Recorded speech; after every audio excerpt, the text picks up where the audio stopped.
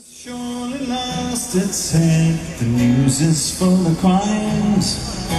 There's robberies in the Telegraph, and there's murders in the Times, and all is more obituaries, and even one of these concerns the brutal slaughter of an old Miss Emma Keys.